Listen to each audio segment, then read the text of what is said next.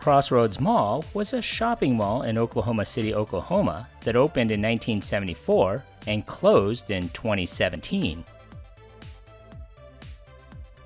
If you've clicked onto this video, then you know what today is. It's Monday, Mall Madness. Every Monday I'll be releasing a new video on a defunct or maybe not so defunct mall and its history.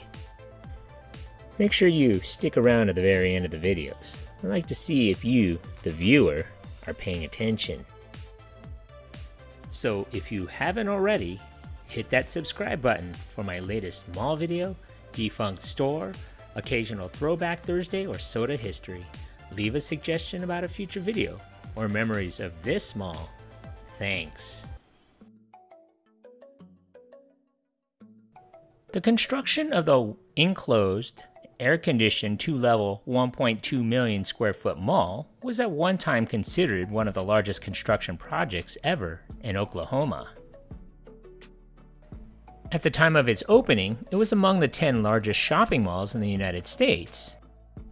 It was initially known as the Plaza Mayor at the Crossroads, but would be shortened to Crossroads Mall because it lies at the major intersection of I-35 and I-240, just to the east of the heart of South Oklahoma City.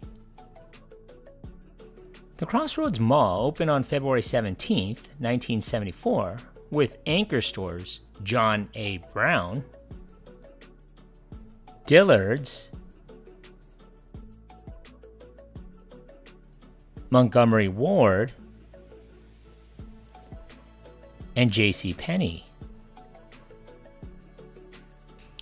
The new mall provided a much-needed shopping destination for residents in that area, while drawing visitors from not just the metro, but also across the state. The mall once offered a unique shopping experience for tourists and locals alike, featuring a diverse range of stores, dining options, and entertainment facilities such as movie theaters, and other places like Farrell's Ice Cream Shop, Orange Julius, the Varsity Shop, Orbach's Men's Fashions, the Record Bar, Tom McCann's, Wicks and Sticks, B. Dalton, Baskin Robbins, and Hickory Farms. The mall initially thrived during the 1980s and early 1990s, drawing shoppers from far and wide with its engaging atmosphere and mix of nationally recognized stores.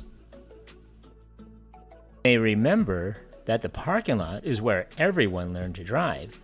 Only the best and busiest stores had locations in the mall.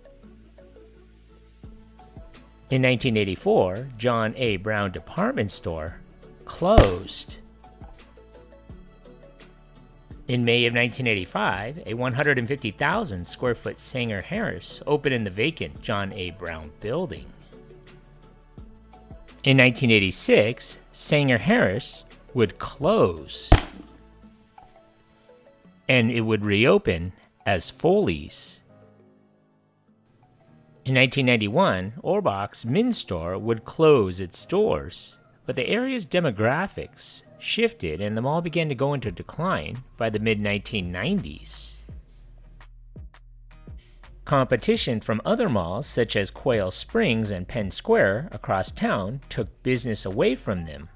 It was also coupled with the fact that the mall ownership didn't do any major renovations to keep it updated, causing the mall to look outdated and run down.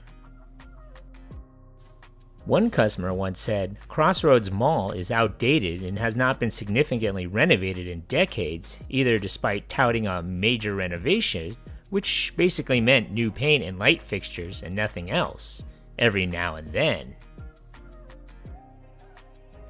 Crossroads Mall was also situated in an area of increased gang activity, which led to an increase in crime and safety issues.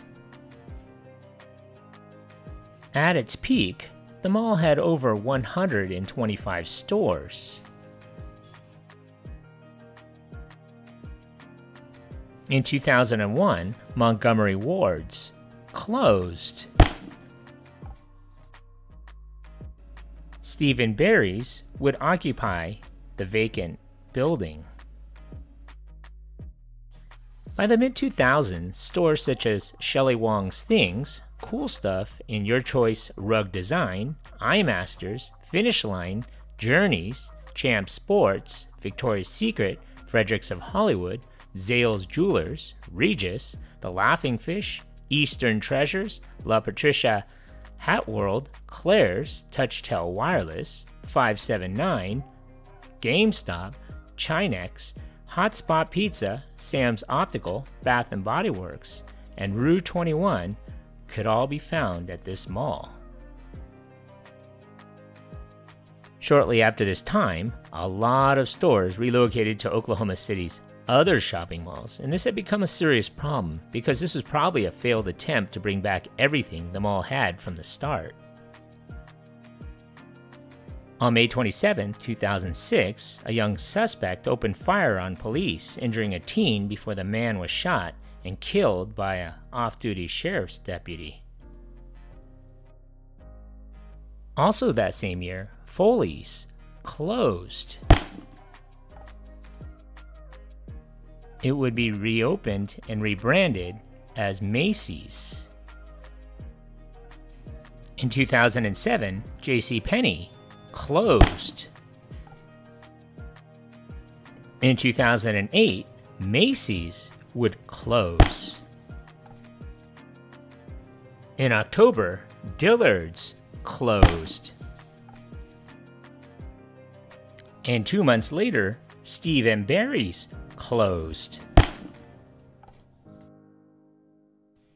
The property was foreclosed upon in April of 2009, and it fell under the ownership of the Federal Reserve Bank of New York. Due to Bear Stearns' bailout, Crossroads Mall was 75% vacant. On September 14, 2011, the mall was purchased by Raptor Properties LLC for $3.5 million, far below the $24 million asking price, although the sale only included 762,000 square feet, as several other parts of the property were previously sold to other investors. On April 24, 2013, Raptor Properties announced plans to rebrand the Crossroads Mall. Rename the mall would be Plaza Mayer at the Crossroads. They also announced future renovations that would also have included space for a grocery store, a nightclub, and a rodeo arena seating 3,500 spectators. The mall's entrances and bathrooms would have also been remodeled, and the carousel moved to make way for a new stage and entertainment area, complete with $100,000 worth of new sound and lighting equipment.